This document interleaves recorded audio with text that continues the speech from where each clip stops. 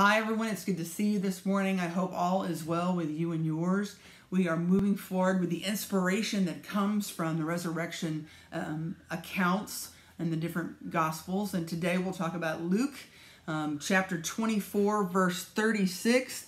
And know that we just, this is right immediately after the road to Emmaus, when we had two of the disciples hearing and meeting Christ for that first time. And so they ran back to talk to their other folks after they had that experience, and frankly they had trouble convincing them that that's what was going on. And what they didn't realize at the time is that Christ was indeed with them, present with them.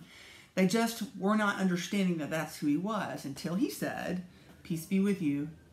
That led them to understand that maybe that is Christ, but they still had a lot of questions. They couldn't believe their ears. And so Jesus showed them the holes in his hands and in his feet, tried to explain that this is who he was and this is what was going on. And it wasn't until he sat down and ate fish with them that they understood that, number one, he wasn't a ghost, and number two, that sharing of food in that Last Supper finally connected them with who he really was. Finally, they were able to see Christ and all that was going on in their lives at that one moment.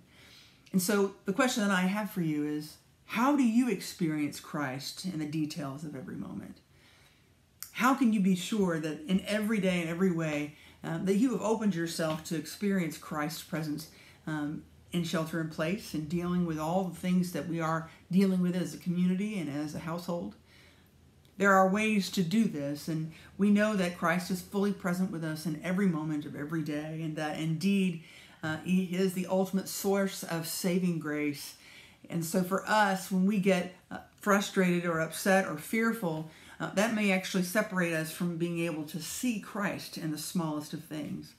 It's only when we allow our fear to dissipate and we allow our frustrations and anxieties to be, to leave us, when we can fully open ourselves to the presence of God, even in the smallest of things. Oftentimes it can be in places that are unusual. It could be in the lap of a child that you saw. It could be watching my cats playing around on the floor, or watching my chickens chase other birds. I mean, there's things like that. There's a peace in that for me, and I know that whenever I experience peace, that Christ is right there with me at that moment. And so I pray that you're able to experience those moments of Christ's presence, even in the most mundane of things, because I think that's what's going to carry us forward in hope and in grace moving forward. Let us pray. Dear God, thank you for this moment to reflect, to think about how we see and encounter Christ in our lives, even in the most mundane details.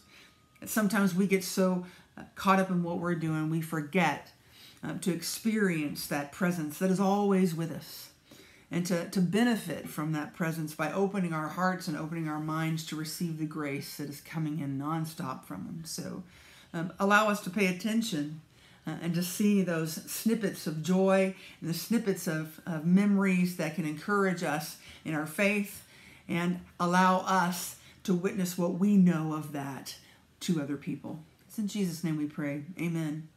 See you later.